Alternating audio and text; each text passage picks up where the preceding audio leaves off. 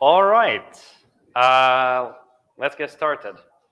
So, my name is Rolf Smeds, and I'm the product owner of the Vaadin Design System. And this is the second part of a webinar series we're doing on accessibility. The first part was, I think, a couple of weeks ago. It focused on accessibility legislation and accessibility standards. And this being the second part, we're going to look into actually building accessible web applications with a focus on Vaadin for obvious reasons. For us, you probably all watching the live stream and the recording can see we're doing this with a live audience at the Vaadin office in Turku, Finland. So yeah, there might be some noise in the background or some technical hiccups, so please bear with us if that happens. So with that being said, I'll start with showing you the agenda. So let's see, like so. So the agenda for this part 2 is, first of all, I'll try to quickly recap the most important parts of part 1. Then we'll talk a little bit about the situation with accessibility in the Vaadin platform. We'll then go on to actually look at some ways to ensure that your application is accessible. And as part of that, I'll also give some Vaadin specific advice for how to use Vaadin components in an accessible way. And at the end, we'll have a Q&A. So those watching the live stream can already now type questions into the question box. It's probably somewhere on your right. And well, the rest of you can just save your questions until the Q&A. So let's start with the recap of part 1 about accessibility legislation and standards. So first of all, what do we mean by digital accessibility? At its core, it's about ensuring that everybody can access and use your web applications, your websites, your mobile apps, and so on, regardless of whatever disabilities or impairments they may have. Those disabilities and impairments can be, for example, blindness or color blindness or just low vision of various kinds. They can be issues with fine motor control or cognitive issues or a whole bunch of other things. But I think the ones listed here are probably the most relevant for your typical web application. For blind and severely vision impaired users especially, there's this thing called screen readers, which is an assistive technology, a piece of software that people who can't properly or at all see the screen use instead to use, well, they use it to use computers in general and mobile phones as well.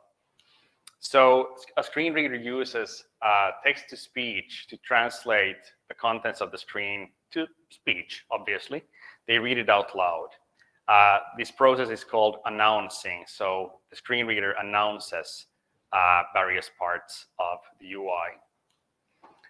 The user using a screen reader will navigate it typically using the keyboard because it's difficult to use a pointing device if you can't see the pointer. They also use something called a virtual cursor, which gives the screen reader user a bit more control over how they traverse the page with the keyboard instead of just like the regular focus tabbing that we all are used to. They also provide shortcuts to important parts of the UI. For example, the navigation, the header, the footer, and so on, provided that the screen reader software is able to identify those parts. So regarding legislation, I highlighted 3 specific pieces of legislation in part 1. First of all, in the US, there's something called Section 508. Which concerns public sector bodies, basically services provided by the public sector to citizens. And it also covers private companies if they provide services for the public sector and get public funding. In the EU, we have for years now had something called the Web Accessibility Directive, or Directive 2102. It also covers public sector bodies and private companies that provide services for the public sector. So as an example, if we have a private healthcare provider that the public healthcare services outsource some of their services to, then that private healthcare provider also needs to comply with this directive. And one important fact to understand with this directive is that it doesn't only cover the services used by citizens and consumers, it also covers the employees of those companies and organizations. On the private side, there's an upcoming piece of legislation, or actually this directive already exists. It's called the European Accessibility Act, and it covers a number of private sectors or services provided by private companies, basically, in e-commerce, transportation, and banking. So this directive will be implemented, like any EU directive, will need to be implemented by EU member states' international laws. And the deadline that the EU has stated for this is 2025, June 2025 to be precise. So that's exactly 3 years from now. Something that thankfully all these three pieces of legislation have in common are the technical standard that they refer to, that they use to kind of define what you need to do in order to be considered accessible. And that standard is what you see at the bottom of each of these boxes, WCAG 2.0 or 2.1 level AA. WCAG stands for the Web Content Accessibility Guidelines, and version 2.1 and 2.0 are the most relevant versions at the moment. It has 3 priority levels, A, AA, and AAA, and AA is the level at which this legislation typically points to. So we have WCAG, which essentially defines guidelines and a large set of criteria that you can use to figure out what you need to do to be accessible, and that you can use for testing your applications for accessibility. There's also another very commonly referenced piece of guidelines known as the ARIA authoring practices. This is not really a standard per se, but it's a set of recommendations and examples of how to actually implement web things in an accessible way. And then finally, we have ARIA attributes, which are HTML features. Basically, HTML attributes that most of you are probably familiar with, that you can use to add semantics to your HTML to make them more understandable to screen readers. So I like to kind of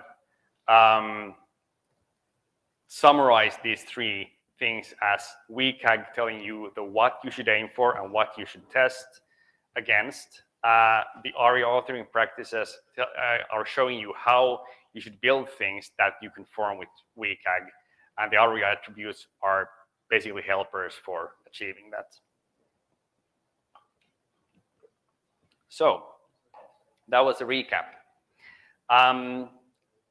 Let's continue with what the situation currently is with accessibility in the Vaadin platform.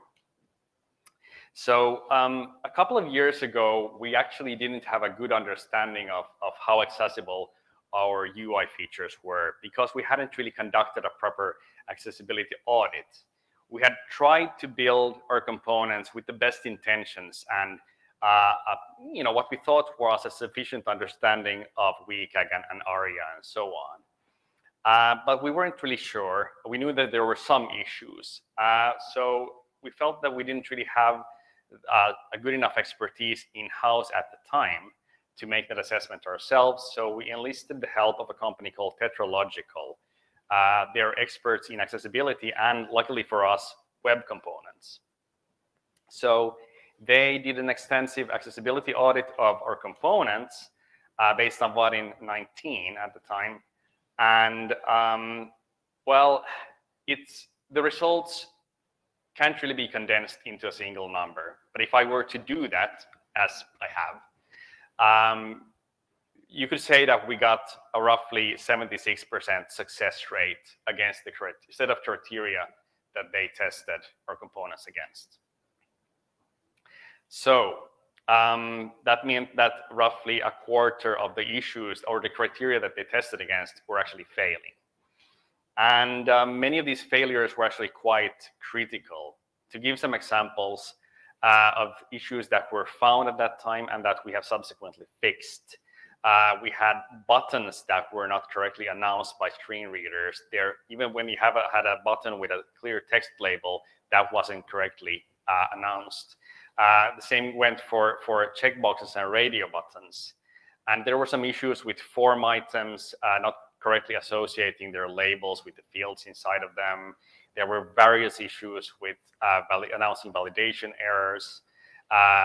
When you had an input field with a clear button or a required indicator, those were announced as if they were a part of the label. The menu bar was completely unusable on NVDA, which is one of the top 3 screen readers out there. And the upload file list had tons of issues of various kinds. I could go on, but I won't because it's embarrassing. But anyway, we ended up fixing a large part of these, and especially some of most of the most critical issues were fixed.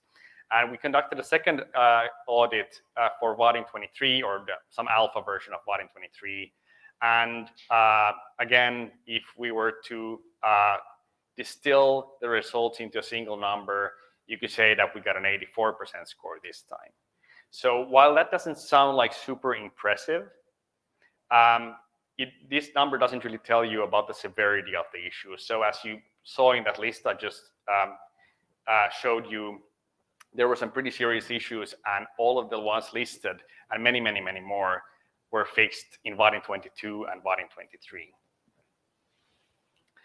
So that's the situation with Vaadin today, and I guess it's pretty clear to everyone that if you want to ensure that you're building an accessible web application with Vaadin, you should definitely upgrade to Vaadin 23. But of course, components are only part of the story. There's a lot more that you need to do in order to ensure that your application is actually properly accessible. So first of all, I want to talk about the DOM structure.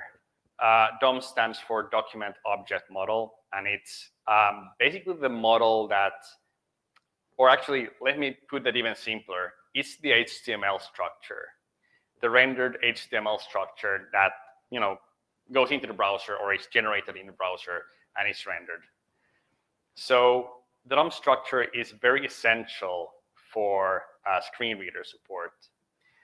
Because a screen reader isn't really, it's a program, it's a piece of software. It can't actually see and understand the UI as you can. So instead, a screen reader will be just parsing the HTML of the page. And if you think about how you interpret a UI, that's a very two-dimensional thing, really. There's vertical things, horizontal things. And when you're looking at a picture of a UI like this, you're not just kind of reading it from one end to the other end, but you're more perceiving it in a very holistic way. So you don't, whereas a screen reader basically can't do that. Instead, it needs to just parse the HTML structure from beginning to end and try to make sense of it. So if you look at this UI here, imagine that you were to read out loud every single element in it. You would have to choose where to begin, and you would have to choose in which order you would read them out. Let's say if you were reading them out to a friend who is sitting on the other side of the screen and can't see it, well, you would probably start maybe in the upper left corner and read the Acme ERP application name first, then you would read the navigation, then you would read product dashboard, and so on and so on. So hopefully, this is the way that the HTML on this page is structured, because, for example, these 3 pieces of content in the main content area here, those are obviously, I hope, obviously to everybody, 3 columns that contain various information. The first column represents orders, the second column represents warehouse, and the third column represents the factory. So if you were to read this to someone, you would probably read orders and then describe the pie chart and then describe the line chart and then describe the numbers at the bottom. And hopefully your UI is built in this way, that these three columns are three vertical layouts or just three groups of things that are laid out in the HTML structure in the same order and sequence as you can see them. But there's plenty of opportunities to mess this up. Instead of building it this way, what if the developer, for whatever technical reason, decided to do it like this instead? So instead of three columns, we have 4 rows of content. So imagine you're a screen reader and you just basically have to read the contents of this part of the UI in the order that it's in the HTML. You would have to say orders, warehouse, factory, this kind of pie chart, that kind of pie chart. So all the content that is in the UI would be announced, but it would be announced in a nonsensical order that wouldn't really make any sense. That would be really confusing for the listener to understand anything of. So basically, it's very important to ensure that even in the HTML structure, the content of your views, all your UIs is logical if you would read it out loud sequentially from beginning to end. There's another issue in this example UI here that has to do with the order of things. And it's on a more fundamental level in a way. If you look at these 3 parts of the UI, on the left we have the main navigation. On the right we have the second level navigation. And in the center we have this main content area. Maybe the designer decided that they want to have the main content area in the middle because, they like to have it there. So for us who can see the entire UI, this is not much of a problem. It might not be the most conventional layout, having the second level navigation on the opposite side from the main navigation, but it's not super weird. We've all seen this. But for a screen reader, this presents a problem because the screen reader will read it in the order in which it is there. So it will first announce all of the links in the main navigation, then the main content area, and only after traversing the whole main content area will it get to the second level navigation. So it's quite probable that the screen reader user won't even ever know that there is a second level navigation. There are ways to work around this. But the easiest way to ensure that this works well for people relying on screen readers is to make sure that these elements are in the correct order in the HTML structure. Another related thing is the focus order. So the order in which you move the keyboard focus from one interactive element to the next. Just like, even for us, maybe I won't say normal users, but users who are not relying on assistive technologies, it's very convenient for us that the tabbing order is logical, that the first name comes before last name and then followed by the email address field and so on. If it jumps back and forth randomly across the form, that would be really annoying to use. And while it's convenient for us for this tabbing order to be logical, it's significantly more important for a screen reader user because, again, they're relying entirely on the keyboard. And also for users who are unable to use a pointing device like a mouse. So luckily, if your DOM, your HTML, in other words, is in a logical order, by default, the focusing will also flow in a logical order. It will just follow the order of the HTML structure. There are, of course, ways to override that default order. And sometimes there are good reasons for doing that. But as a rule of thumb, if you notice that your focus is jumping randomly around the page in a way that doesn't really make sense, that's a pretty good indication that probably your DOM structure is not very logical. Another related thing is UI scalability. And this is, of course, very familiar for anyone who has been building responsive UIs. So UIs that can scale down to a small screen like that of a mobile phone. Now, mobile support itself per se is not necessarily a requirement for accessibility if your application, especially if your application is not really meant to be used on a phone. But there are still very good reasons to ensure that your UI can scale down to a narrow viewport. First of all, users with impaired vision usually use the browser zoom feature in browsers that zoom the page contents. And they can actually use zoom levels up to as much as 400%. So everything is 4 times as wide or and tall as it would normally be.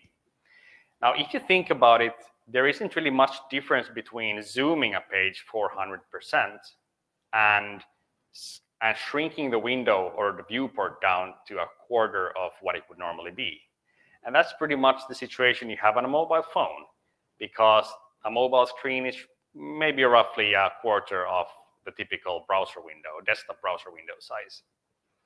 So if you can ensure that your UI scales in a reasonable way down to a narrow layout, which usually means that all the horizontal structures collapse into a single column, then that also ensures that it will probably work really well with a high browser zoom level. The other benefit of ensuring a scalability like this is that it helps you notice issues with your DOM structure.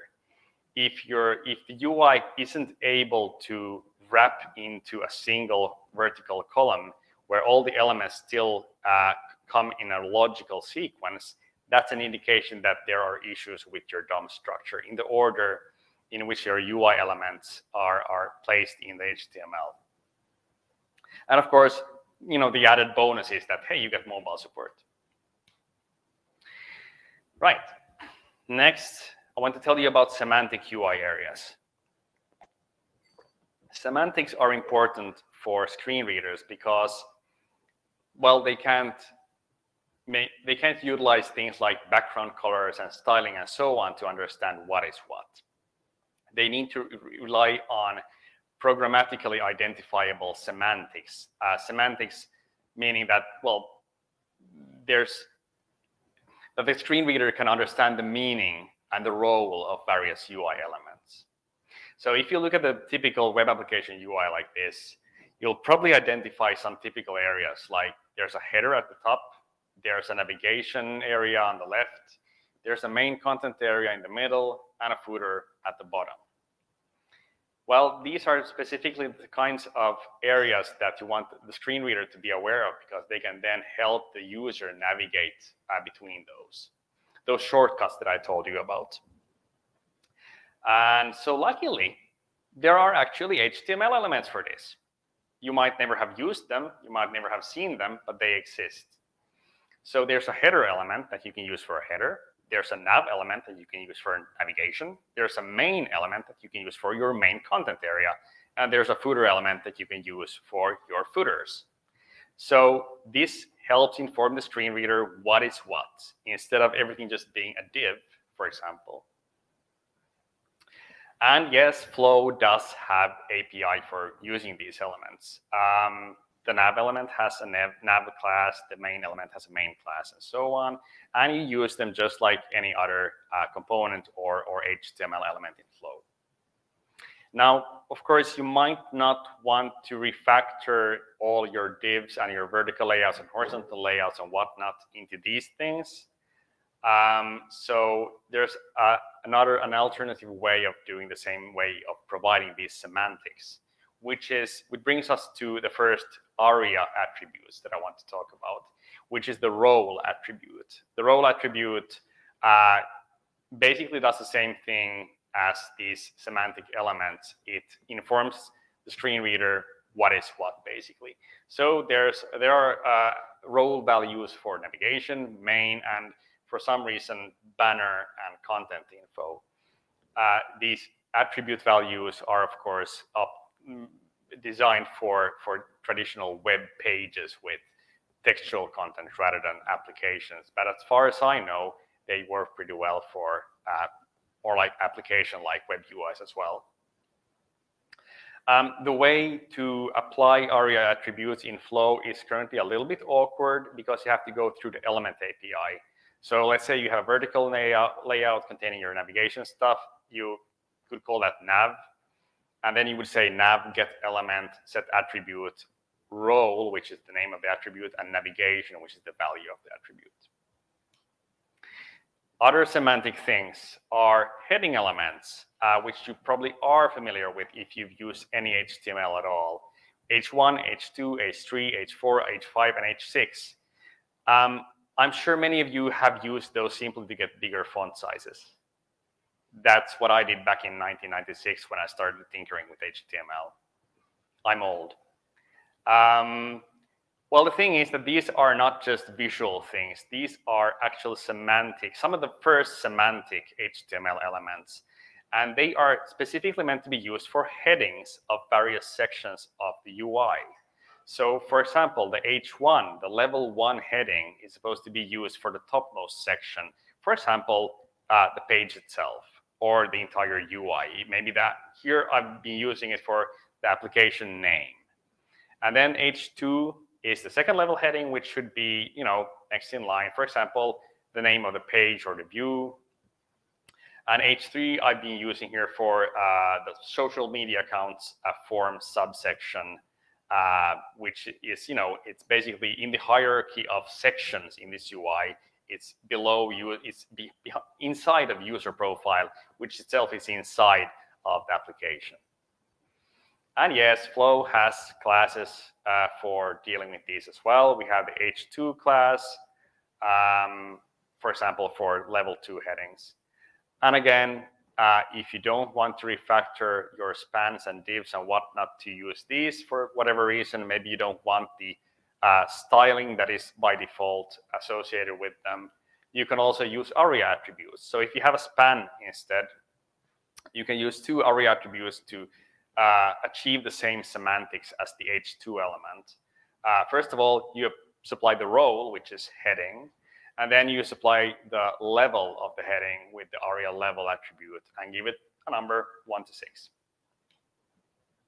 And of course, this also means that it's important not to use the heading elements for styling only. If you don't really mean that this is a heading, please don't use these elements.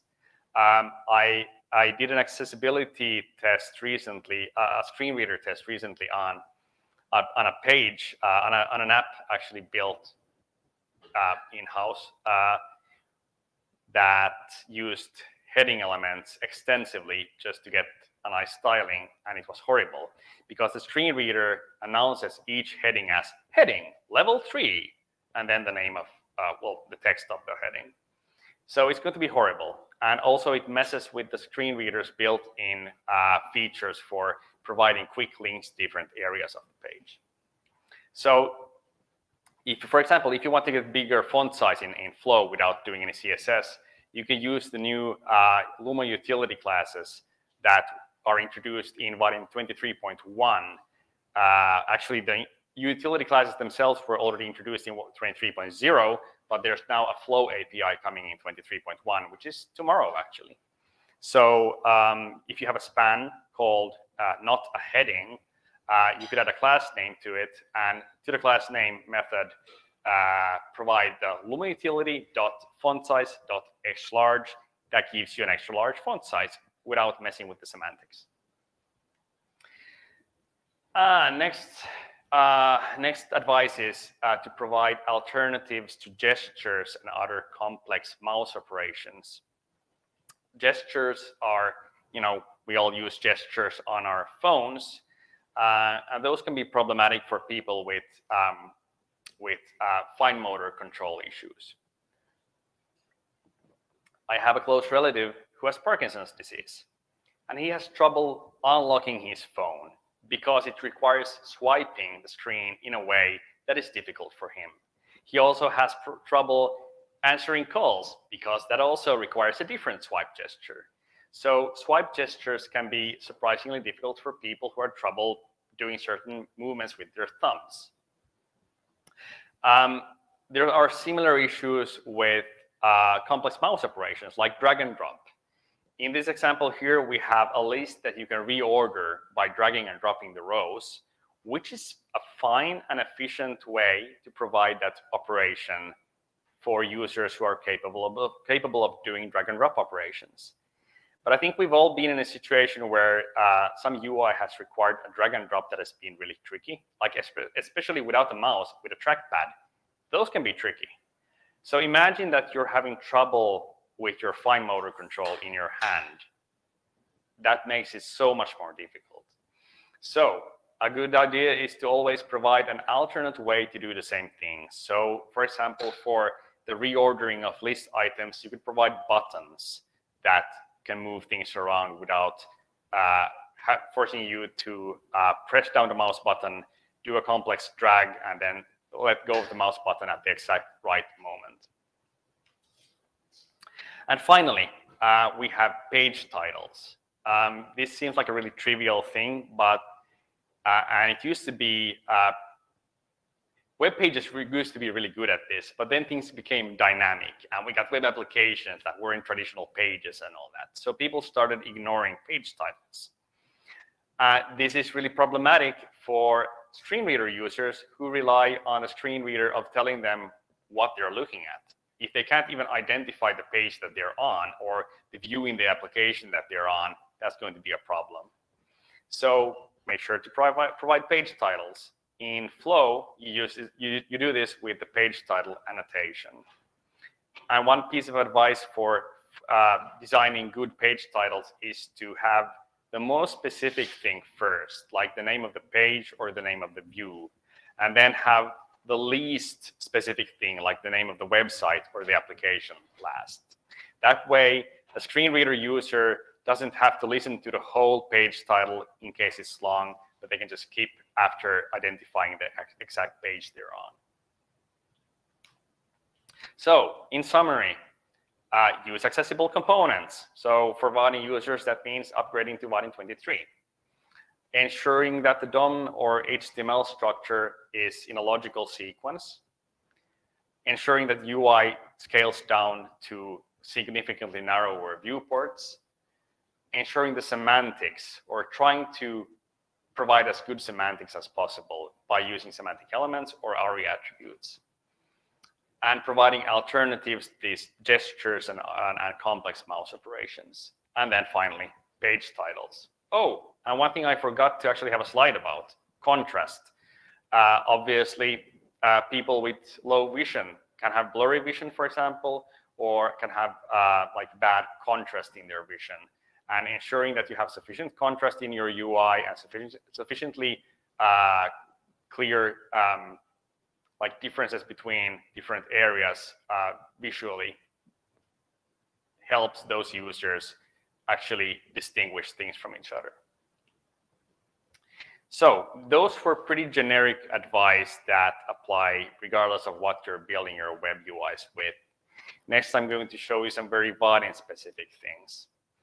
Let's start with the app layout. So I guess ideally, one might expect the app layout to provide those semantics for the header, the navigation, and the main content area by default. Currently, it doesn't. Maybe it should. But on the other hand, we don't really know if you're going to be using the header for navigation or for something else. So it's kind of up to the developer to specify those semantics at the moment. So you can do that by actually populating those areas with semantic elements or elements with the appropriate ARIA attributes applied. So into the header, you can place a header element. Into the drawer, you can place a nav element. And into the main content area, you can provide a main element. One of the most common issues I would expect to see in any web application is icon-only buttons that don't provide any way for a screen reader to figure out what that button is for. For example, if you have a close button that has this typical cross icon, the screen reader won't know that that's a cross.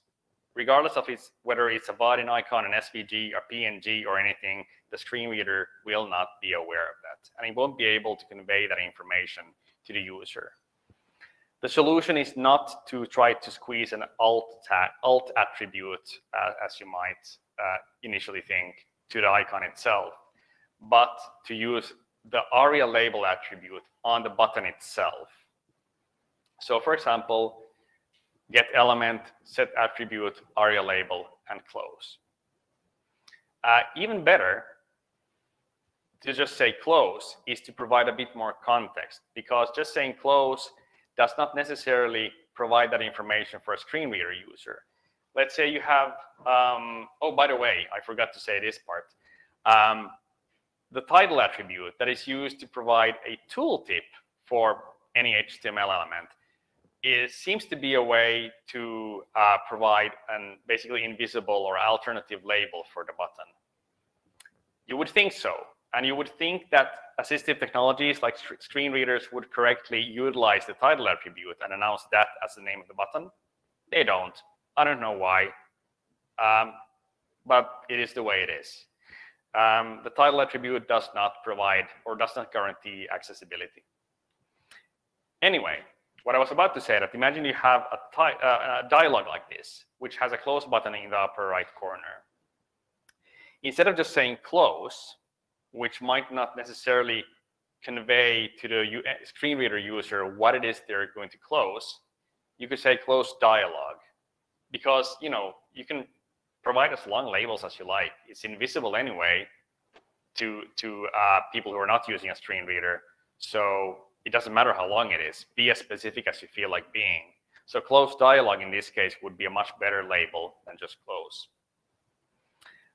By the way, this get element set attribute is a bit tedious. I know we're planning on providing a nicer API, something along the lines of set ARIA label or something like that in a future version of Vaadin. But right now, you have to deal with the get element set attribute thing. Right, next up, input fields. Please do use the built-in labels in input fields. We have spent a lot of work on ensuring that those are accessible. If for whatever reason you can't do that because there's no space for it, or because it looks ugly, or whatever, it's not sufficient to use an icon, because an icon, again, isn't identifiable for a screen reader. You should also not rely on placeholders, because placeholders, the placeholder text that you can put in show in an empty field, placeholder texts, first of all, are not guaranteed to be correctly announced by screen readers, and they disappear as soon as you type something into the field, at which point that field will become unidentifiable. So what you should do instead is use the same ARIA label attribute and provide an invisible label to the field with that. Regarding dialogues, there's a new feature in Vaadin 23.1, which is out tomorrow, which adds built-in headers and footers to the dialog component. There are slots in the header and footer for adding your own components, and there's also a built-in title property. So you can do set header title to set the title, and you can set get header and get footer to get access to those footer and header areas. And these already have the appropriate semantics built in, so you don't have to worry about it. Okay, so let's say that you've done all this stuff. Can you now be certain that your app is accessible? Unfortunately, no, you still need to do testing. This is just a fact of life with accessibility. There's no getting around it. You need to test things to be sure. And that's what we're going to do in part 3 of this webinar series. So I'm going to recap parts 1 and 2 there somehow quickly. And I'm going to tell you about some automated accessibility testing tools you can use. Also some of the features that are built into the developer tools in browsers. I'm going to show you some color contrast checkers online and some utilities for color blindness simulation. And we don't yet know when this third part will actually be, probably towards the end of the summer because vacation season is coming up. But, you know, stay tuned and you will find out. So that was it. Now we probably have, oh yeah, we have actually 20 minutes for Q&A. But before we get to that, there's my email address on screen. You can ask me more questions about accessibility stuff that way or through Twitter. That's my Twitter handle. In our Discord chat that you can see the URL for over there, we have an accessibility channel called A11Y. That's an abbreviation for accessibility. And you can also ask questions there. Yeah, that's basically it. So I'm going to start with the live stream and see if we have any questions there. Nothing here. Let's see from the beginning. I could turn that thing on again. Let's see. Okay. A lot of amusing comments here, but let's see. Can you also cover data? No, I can't. Okay. Let's see if there's anything in the question tab. Okay. Would you do some demo? Yes, I will be doing a demo in part 3. Unfortunately, it's difficult to squeeze that into a 45-minute webinar when you also need to cover a lot of information. So I promise I will be doing lots of actually live demoing things in part 3. One issue we're having is we have to navigate to a new top-level view. The screen reader should be able to detect that and automatically start reading the new page, but this isn't happening. How can we trigger that? Please ask that question again, for example, in the Discord chat, or shoot me an email. I think I need to get a bit more info from you in order to maybe help you with that, hopefully. Okay, do we have any questions from the live audience?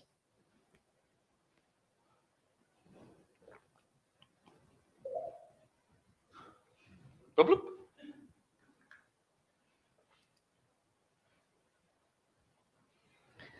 Okay, here's a good question in the chat. Do you have accessibility test number for versions before 19? Are enterprises still running on Vaadin 8?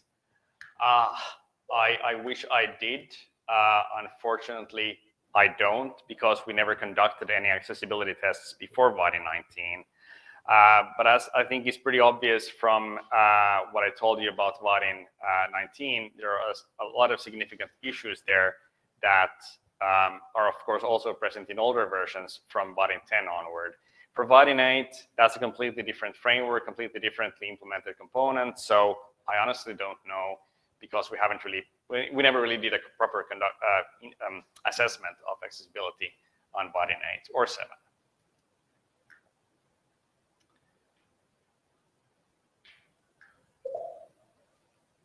Can you please provide a demo for a cross-platform device like mobile and tablet application? Yeah, I will try to do that as well next time regarding accessibility.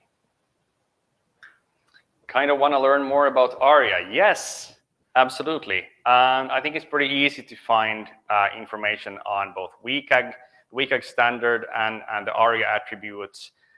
You just Google WCAG, and that should be the first hit. And if you Google ARIA attributes, that should take you to the why ARIA page. Shouldn't be a huge issue.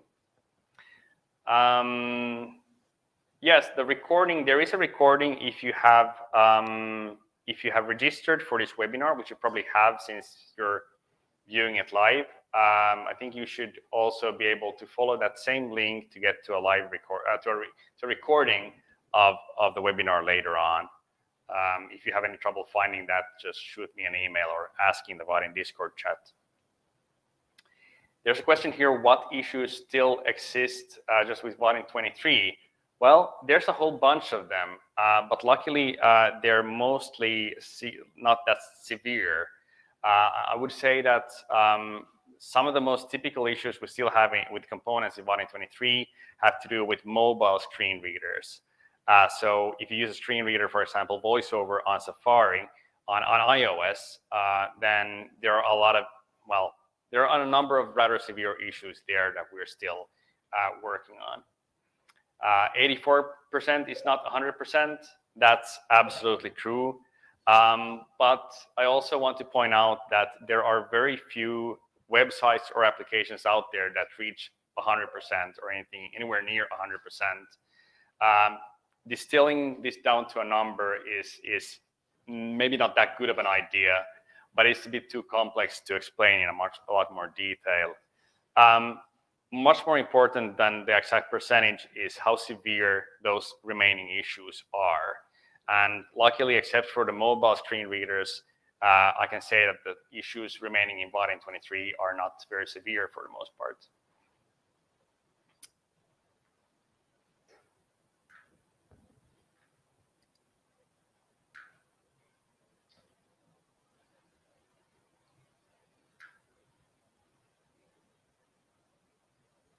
Preparing the test session, can you please add some suggestions about how to correctly use a screen reader for testing, which and how? Yes, that is exactly what I will be doing in part 3, although I will be focusing mainly on VoiceOver on Mac because I have a Mac and it's kind of awkward to use. Well, I would need to use a virtual machine to use any Windows-based screen readers like NVDA and JAWS. So I'm going to be focusing on a VoiceOver, but luckily, except for differences between in keyboard shortcuts, all screen readers work very similarly. So I'm going to be showing live how to do testing with them in part 3.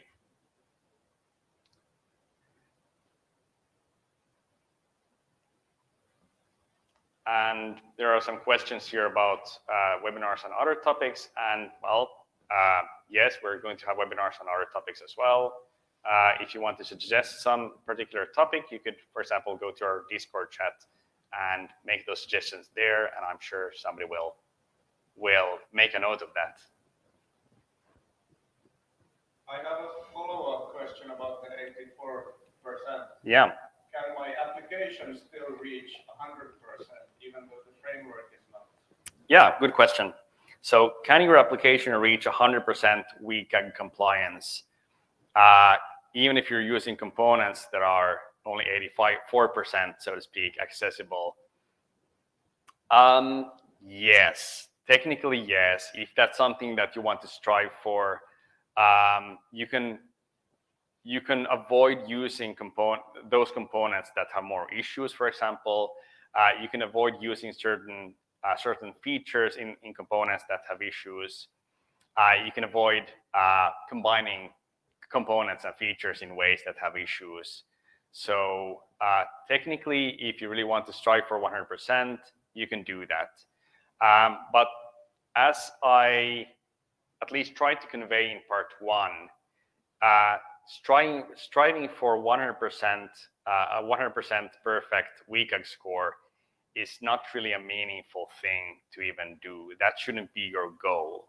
Your goal should be to ensure that people with low vision, with fine motor skill issues, and with color blindness, and people who use screen readers can use your UI. It's not about getting a perfect score on a particular standard, even if that happens to be the standard that the laws point to. Ultimately, you will be fine if you just do your best to make sure that you're actually providing a usable UI for people with disabilities. Even if your WCAG score was 40%, as long as people can use your product, you'll be fine. So the WCAG scores, especially if you use an automated testing tool, that will only give you a vague approximation of your level of accessibility, and that should never be like your only target. So numbers are they're a good indication, but they don't really tell you the full picture of how good or bad you are. I could show you an example. Unfortunately, it didn't fit into the schedule here, but I could show you an example of a web page that is completely inaccessible, but I guess a perfect score on automated WCAG tests. So yeah, good question, but I think my best advice is don't get caught up on the numbers, but look instead at what are the actual issues and how severe are they? Are they actually preventing someone from using the site? And do testing with screen readers, because that's really the only way to be sure.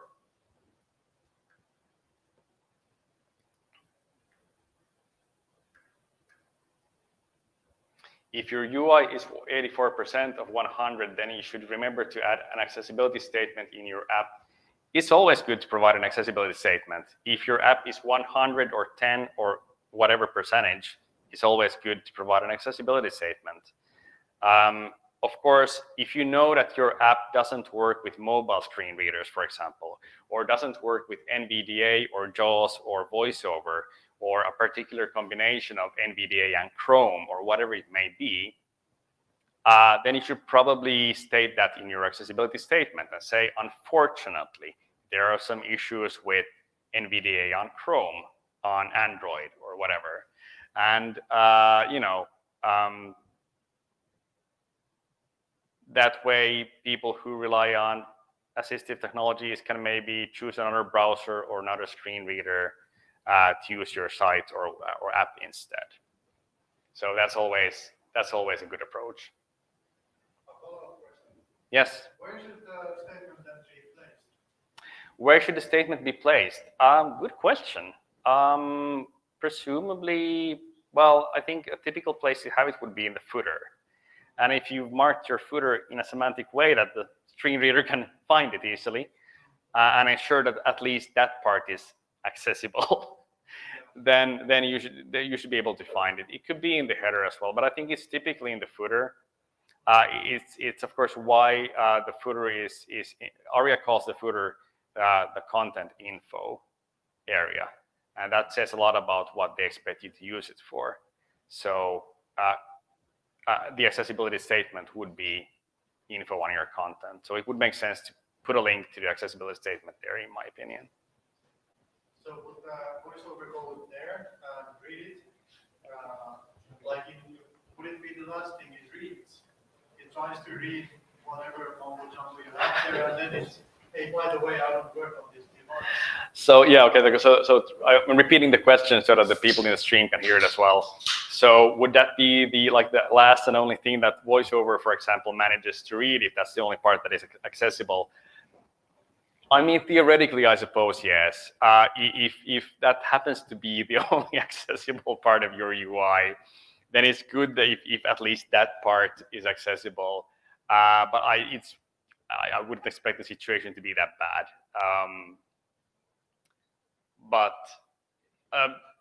As I'm going to show in part 3, screen readers provide these shortcuts to different important areas. These important areas are called landmark areas. And so think of them as landmarks. The footer is a landmark that is easy to spot because it's listed in the landmark list that the screen reader provides for you. So if you're looking specifically for, let's say you try to use a website and you notice that it's not working very well with your screen reader, then you should at least be able to jump to the footer, which is where you would expect to find the accessibility link to the accessibility statement. And thanks to that shortcut, the screen reader can provide to it if it's semantically encoded. And well, then at least you would find the accessibility statement and find out that, oh, it doesn't work with Safari. Let's go to Chrome instead. So I think good intentions are much more important than numbers. That's maybe one of my most important takeaways here. It doesn't do a blind person any good if that you have a 100% score on a WCAG test if they still can't use your site.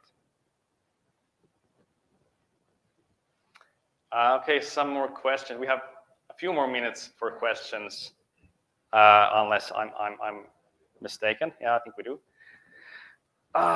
Let's see. Are there already acceptances for this from the government, or have you already made experiences here in any country?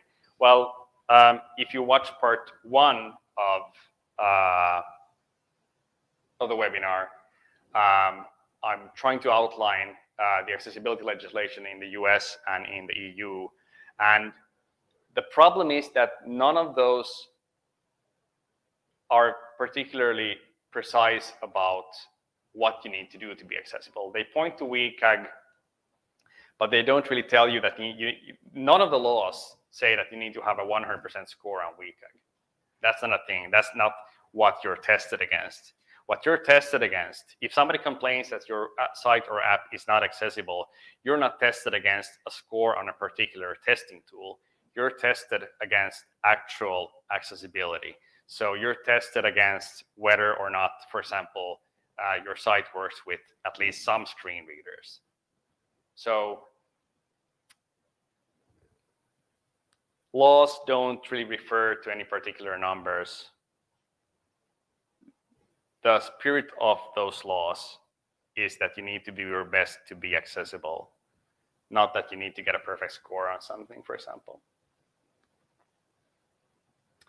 There's good advice here. Try to get in contact with a disabled person or a disability society. They can help with accessibility testing and give pointers for what to look for. Absolutely.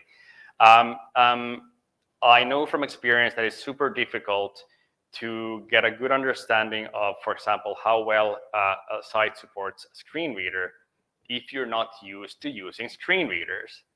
As you'll see in part 3, browsing a website with a screen reader is a totally different world from browsing it visually. It's a jarring experience, to be honest. And it's really difficult to determine as a novice whether or not that experience is on par with what people would expect. So having a person with that who is a native screen reader user, for example, is immensely useful compared to if you just try to do it yourself. There's a question here about Vaadin Pro components. Are Vaadin Pro components accessible? Yes, they are. They were included in the accessibility audit that we did, and they are also included in the project we have, the ongoing project that we have, where we are fixing the accessibility issues. And in case that wasn't clear when I talked about the state of accessibility in Vaadin components, even though we have now done a huge amount of work to get things significantly better in Vaadin 23, that doesn't mean that we have stopped working on accessibility. We're continuously working on fixing more and more accessibility issues, and we're going to be shipping those fixes in minor versions of Vaadin 23. So if you're on Vaadin 23, as long as you keep upgrading to the minor versions, you will get those fixes into your app as well. I should also mention that the accessibility work that we're doing does not cover third-party add-ons or anything that that is not part of the Vaadin design system. So including Vaadin component factory add-ons and third-party add-ons, those are not covered. So I can't make any guarantees about those at all. Right. We seem to be out of questions online and pretty much out of time. So unless we have one more question from the audience live here, I think we'll wrap it up.